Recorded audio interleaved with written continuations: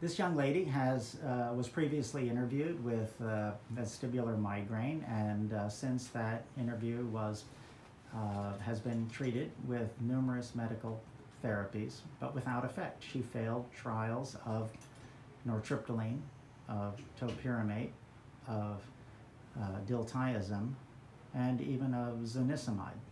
Because of these multiple failures, we moved on to galcanezumab, a CGRP antibody, which binds the ligand CGRP.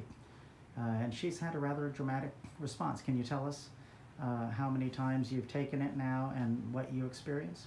Yeah, so I've been taking it for 5 months now. Currently, I don't have any more migraines. I don't really have any of the dizziness symptoms that usually come with my migraines either.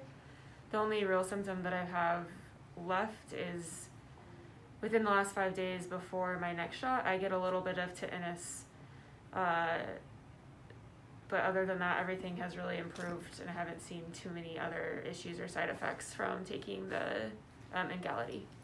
So it's interesting, you get tinnitus in one or both ears. So it's both ears, but stronger in the left.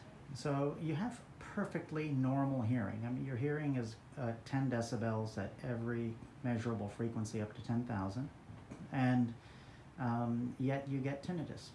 And is there any ear fullness associated with it? Not really.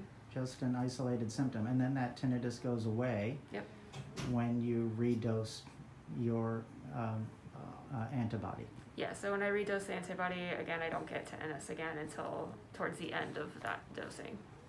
Well, this is very interesting, not only because of the association of treatable tinnitus with migraine activity, but also because of the response of vestibular migraine and tinnitus to this class of antibodies against CGRP, something that has not been widely reported, if at all.